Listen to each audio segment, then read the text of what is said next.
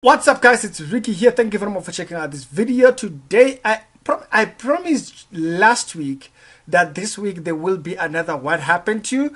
After I did the Moses Mnguni, the Jesus Christ of South Africa, we still need an update from ENCA on that story because we know that the guy was recently married. So on this episode, we are going to talk about what happened to Penuel, known as Snake Pastor, after he came back from TB Joshua's church.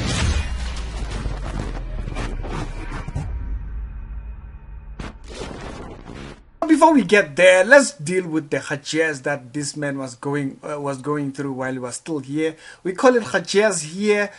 It's the name for trouble. When a person is out there just causing trouble, you will not find it in any term or in any language, so don't even look for it in your dictionary. So these are the things that he got up to before he actually went over to TB Joshua's church. First, there was the feeding of church members with snakes.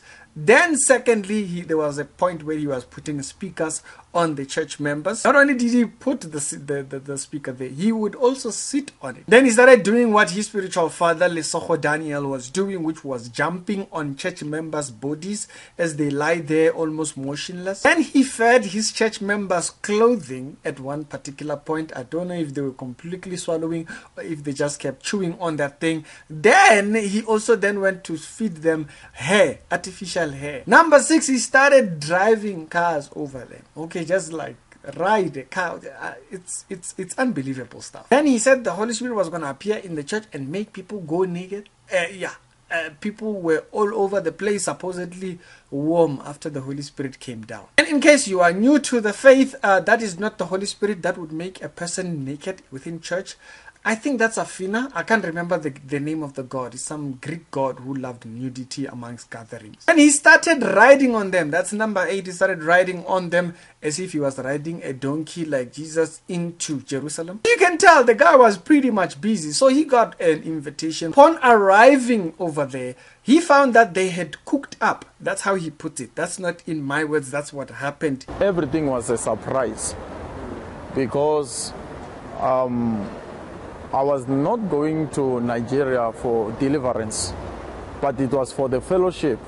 So I was surprised when now they organized the testimony. Even makes a reference to the lady that's speaking next to him and telling him what to say. Even when you can listen clearly, the clip that they released on YouTube, it was not me who was testifying. I was saying what the lady was saying. All very believable things at this point. And so basically his entire thing was he went over there because he believed the man was a genuine man of God, only to get there and find that the man is cooking up testimonies and is cooking up things. So what happened? We came to the conclusion that TB Joshua does have some cooking up of things, even though he himself is a dodgy person. But what we learned about that is that there are certain things that are cooked up once you get on that other side. There was also that Nigerian actor who once went over there. He says once he got there, there was a strange spirit that entered him.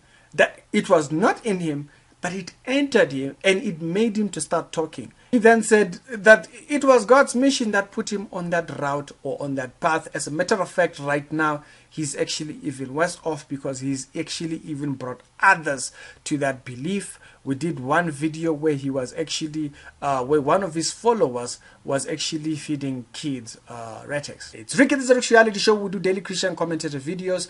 There's another episode that is done on today that will be down in the pinned comments, and I will see you on the next episode. Subscribe to the channel if you like this kind of videos. If it's your first time seeing it, I'm glad YouTube recommended the video. Let's get with it and understand that false doctrine only gets worse. It doesn't get better.